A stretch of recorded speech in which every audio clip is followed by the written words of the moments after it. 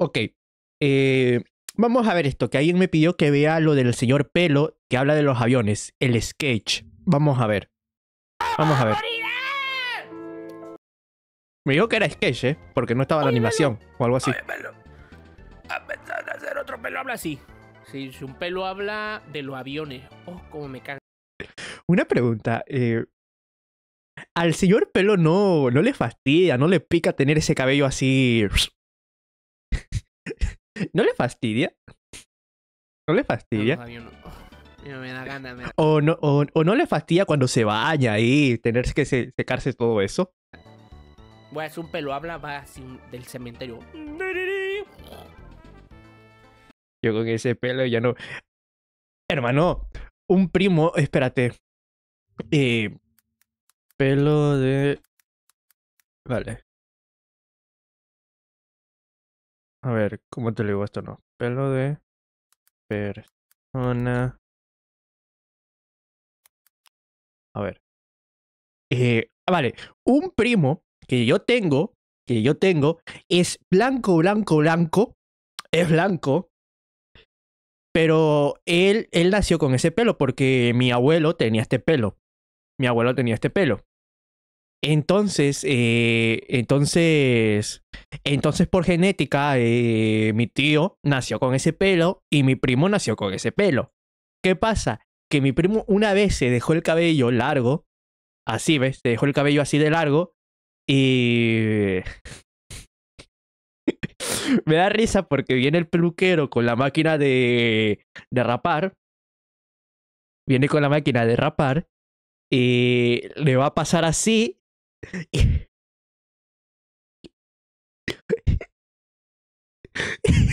Y la máquina se la atoró. La máquina se la atoró. La máquina se la atoró en el cabello. Jala. ¿Qué pasa, Drago? O sea, a mi el peluquero estaba que jalaba, le echaba agua, que aceite de coco, o sea, le tiraba cualquier cosa para que el cabello se la aflojara, pero nada, es un enredo. No te rías que luego te mueres de risa. A ver, yo qué culpa tengo que mi primo se haya dejado el pelo así, literalmente, cuando le iban a rapar la cabeza, se le atoró la máquina. ¿Qué culpa tengo yo? ¡Ya llegué! ¡Voy a ¡Ya llegué! Los aviones.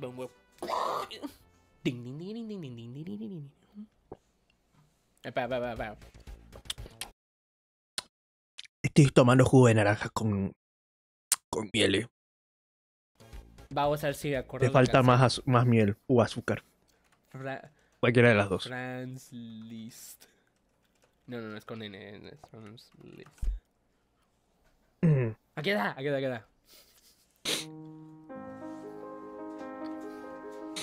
A mí no me gustan los aviones. Tengo miedo enorme de los aviones. Que es que están volando y de repente te dicen noticias. Si se cae el avión, te mueres. Pues no me quiero subir en el avión. Ah, pero tengo que viajar porque yo quiero ir allá. Yo quiero ir acá. No quiero que me roben en el camión porque soy... Mi celular, aquí hay otro video de rock. No más. ¿Soy mexicano? Estoy en el camión. Ay, faltan 19 horas para que llegue a mi casa. ¡Órale, hijo de su puta madre! ¡Bájense, denme todo lo que... ¡Ah, qué chido! Eso nunca me pasaría en el avión. ¡Ay, estoy en el avión! Una pregunta. El señor Pelo se lo está inventando ahorita todo, como va como el camino, tipo... Todos me dicen que se bajen todos ahí del avión. Ah, así que chiste. Pero no, porque después porque en el avión te pasan las pasajeras, ¿sí? Que quieren agüita, quieren a esto. No comen el bus, que vienen. Caramelito, 25 centavos. Venga, bájese todo. O está leyendo un guión. A ver, yo creo que está leyendo un guión. Viendo hacia dónde está mirando, yo creo que está viendo un guión, ¡Nos vamos a morir! Se mete un hijo de chingar la madre al avión. ¡Oye, el hijo de su puta madre ya se la da! ¡No quiero! ¿Te imaginas ir en un avión y que te pase lo mismo que la Sociedad de las Nieves? Y para colmo, siempre tengo un problema con... Mira, ya le pegué a la pantalla. Siempre tengo un problema con las maletas. Siempre hay un pinche problema con las maletas. Exacto, oro. Te vas metiendo y te preguntan... ¿no puede llevar agua? Pues está bien.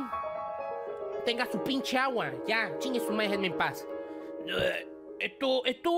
Este líquido está muy grande. ¿Cómo que está muy grande? Si no, no puede meter este líquido. Más de 100 mililitros, no puede. Eso es algo que yo no he entendido. Eso es algo que yo no he entendido. O sea, digamos que tú en tu maleta tienes una botella esta de grande, ¿no? Vas al aeropuerto. _alebrijes, gracias por alimentar a tu waifu con Pelo, unos bits. Buenas. ¿A cuánto las gomitas blancas y por qué tan caras? Porque son las que dejaron a Voldemort ahí sin habla. ¿Por qué crees que Voldemort estaba... ¡Harry Potter! ¡Pelea, Potter! Es la que dejó así... Le dejó la mandíbula floja a Voldemort, Ahora, lo que estaba diciendo, no entiendo por qué tú llevas esta botella al aeropuerto, te toca entrar al aeropuerto, te dicen, no, la botella es muy grande, tú... Vale, la dejo aquí, no hay problema, es agua. Pasas el control, estás en el aeropuerto, estás ahí viendo las tiendas después del control, estás viendo ahí las tiendas y ves que venden una botella igual de grande de agua.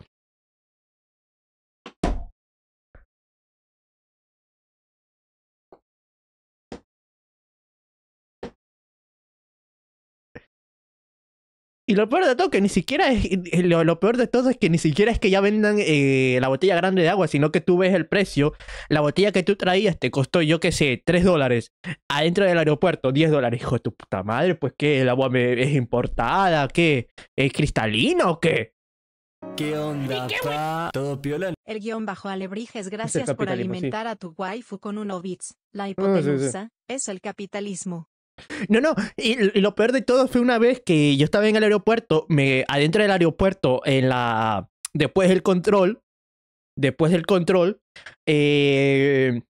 compro una botella de vino para llevarlo como de regalo. Compro una botella de vino y ya sabes que ellos te lo ponen en una bolsa, en una caja y un ticket que te dice que lo compraste en el aeropuerto, ¿no? Entonces mi vuelo tenía que ser por escalada.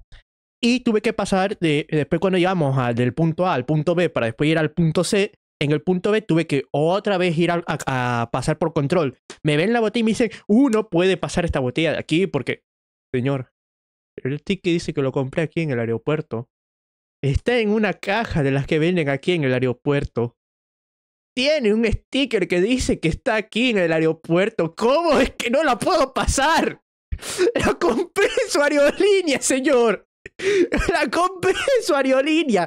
¿Cómo es que no la puedo pasar? ¿Cómo?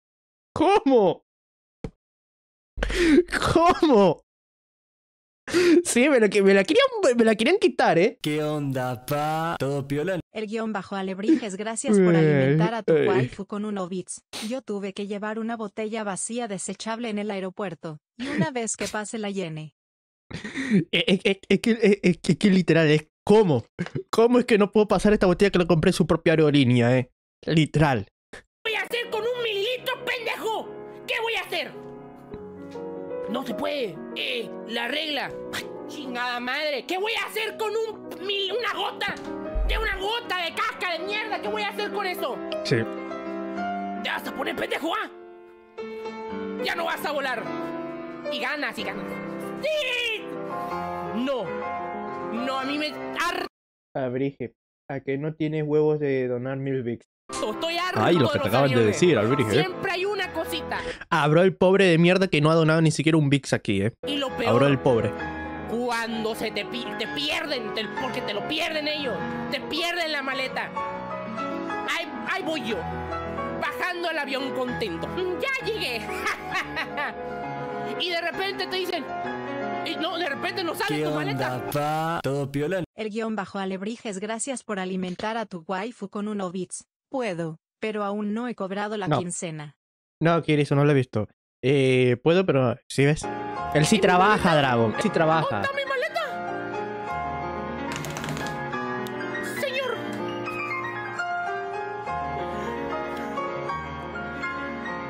señor. ¿Dónde está mi maleta?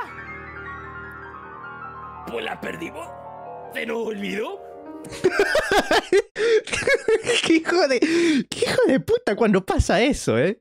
Qué hijo de puta. Y es como, vale, ¿me van a reponer todo lo que estaba dentro de la maleta? ¿No? ¿Tenía seguro de viaje? Ah, pues no. ¿No? ¿Van a recuperar? Y no sabemos. Ni idea. No sabíamos a dónde ahorita mismo esté tu maleta, ¿eh? ¿Qué onda, pa? ¿Todo piola? Yo cobré en bajo dólares. alebrijes, Upa. gracias por alimentar a tu waifu con 1 bits. Y para que sepas, Drago, yo cobro en dólares. Aquí insultan un trago de cerveza. A ver, soberano imbécil. ¿Cómo se te va a perder una pinche maleta? Tú tienes tus maneras de poner todas las maletas juntas. ¿Por qué la mía? ¿Por qué la mía? Porque yo soy el único pendejo el que se le olvida la pinche maleta, ¿eh? ¿Me odias? Dímelo, escúpeme en la cara. Pero mi maleta no, Cállese, por favor. Estoy buscando mi maleta. Maleta, maleta. No me puede escuchar si usted sigue gritando. 3 veces. 4, porque otra vez me va a pasar otra Lo bueno es que a mí todavía no me ha pasado, ¿eh? Lo bueno es que a mí todavía no me ha pasado. vez que me Lo pierden bueno. la pinche maleta. Todavía.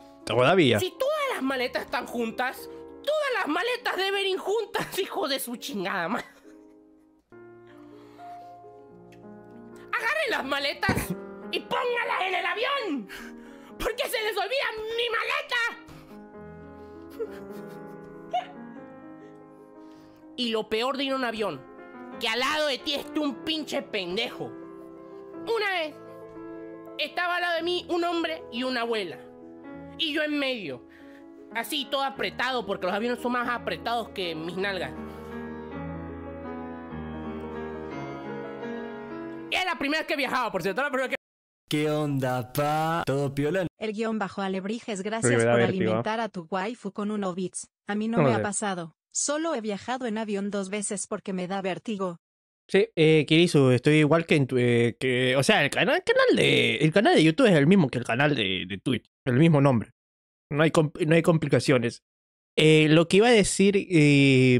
a ver, ¿qué dijo el señor Pelo? Era la primera vez que viajaba, por cierto, la primera vez que viajaba. Apretado, porque los aviones son más apretados que mis nalgas. Ah, sí, sobre los asientos.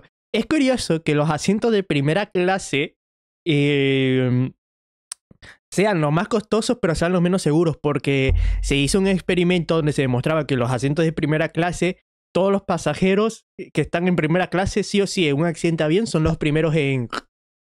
Ahora, los que siguen en la primera fila de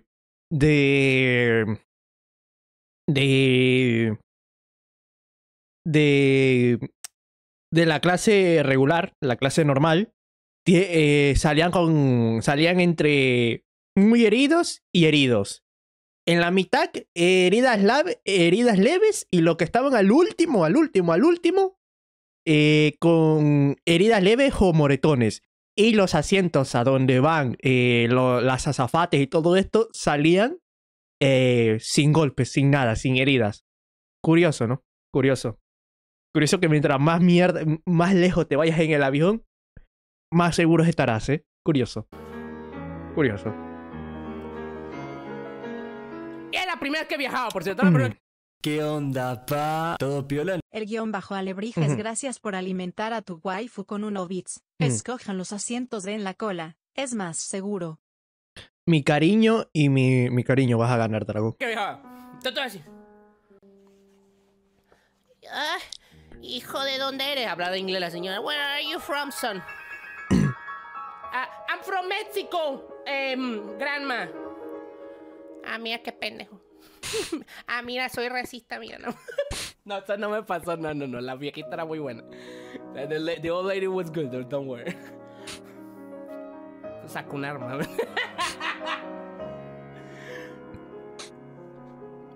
Y ya, pero una vez me encontré un gordo aquí.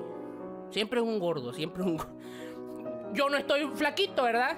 Pero cuando un avión es gordo es el problema. Mira, yo siempre lo he dicho. A mí no me importa si me toca al lado de una viejita, de un viejo, de una chica, de un niño. A mí no me importa si en el avión me toca al lado de un viejo. Que no me toque al lado de un gordo. Yo siempre cuando compro un boleto para avión, yo siempre digo, ojalá que no me toque al lado de un gordo. Solo eso pido. Que no me toque al lado de un gordo.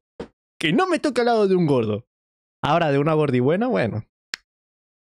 Puedo hacer el sacrificio de dejar que se sienta a mi lado, Y yo así de... No te eches un pedo, no te... Rock, se me ocurrió algo. Cuando llegue Miranda, ya decidirá si te doy... ¿Ah?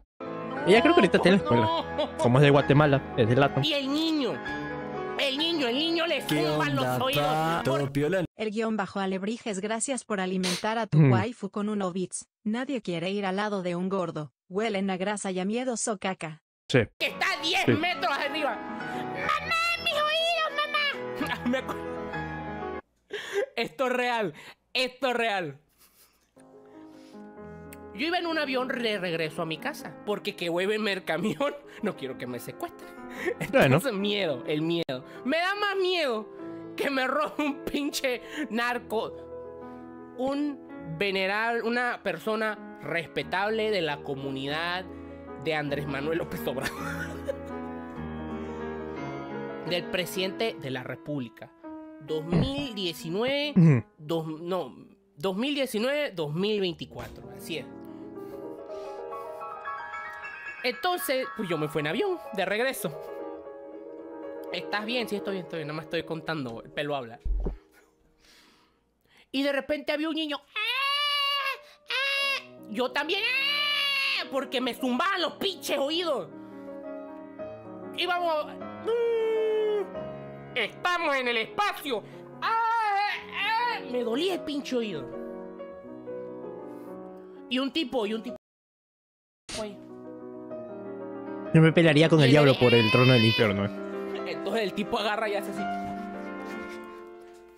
Y yo, verga. Bueno, hermano, ¿cómo se le levantó el pelo,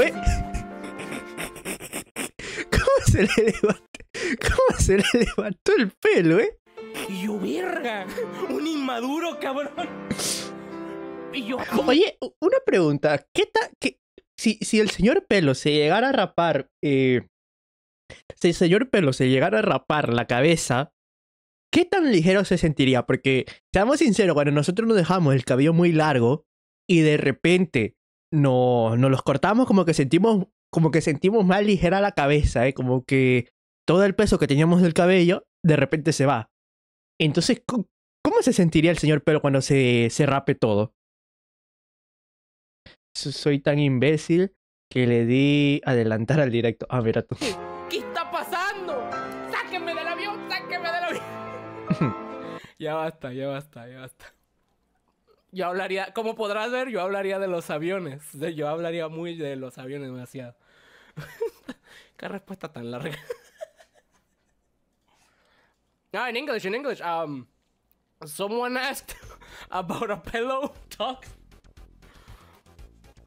Hey, if I'm gonna do a pillow talk, and I said probably about planes. But I forgot everything that I just said. I don't think I'm gonna repeat it again.